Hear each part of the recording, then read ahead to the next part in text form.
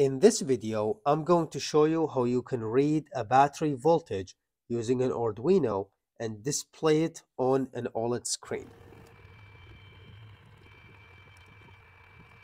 Hi everyone, before we get started, quick disclaimer. This method only works for reading voltages between 0 and 5 volt.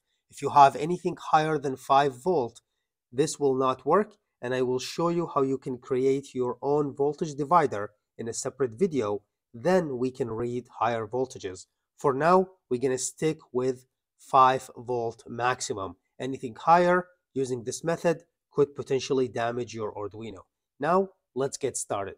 Let me show you how this works, and we can go over the wiring after that. So right now I have a battery connected. You can see the voltage reading is very stable. It's reading 3.76. I'm going to disconnect this battery from here, and I'm going to try a different battery just to show you how things works.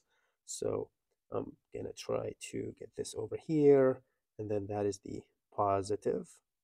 So let's see if we can get the reading. And you can see here 1.38. That is this other battery. Now it depends on how much these are rechargeable. So if they're fully charged, they might have a different reading. Let me try another one here. So I'm going to do this guy over here. And this one is 3.7. As you can see, it is fully charged. It is a 3.7 volt battery over here. Let me see if I can get my camera to focus a little bit. And it was reading 3.7. So there you go. Okay, now let's go ahead and look at the wiring really quick. Let's take a closer look at the wiring. For the battery, it's really simple. The positive goes to one of the analog pins. I'm using A0, but you can see here we have A0, 1, 2, 3, 4, 5. I'm using A0, that is for the positive pin. And then the ground just goes to ground. So that's very simple here. Let's put this aside, and then let's look at the OLED. And the OLED is also very easy. You can use A4 or A5, basically the SDA and the SCL pins. And then the other pins are just 5 volt and ground, as you can see. So for the OLED screen, it's really easy to connect. This is the OLED screen. It has voltage, it has ground. You can see SDA, SCL. This is going to be A4, A5, and then VCC, which is the 5 volt, and the ground pin. The last thing here is to go over the code, which I will leave in the description as always. So first thing here to mention is, again, we are measuring only between 0 and 5 volt. If you have anything higher, you would need a voltage divider circuit, which I will do in a separate video. I wanted to keep this one simple just to kind of show you the basics. And then in the next video, I will explain more in details on how you can make your own voltage divider circuit. So stay tuned and subscribe for that. These are just the libraries that we need to include for the OLED and for the measurement. This is the display, so make sure you change the dimension if you have a different screen size.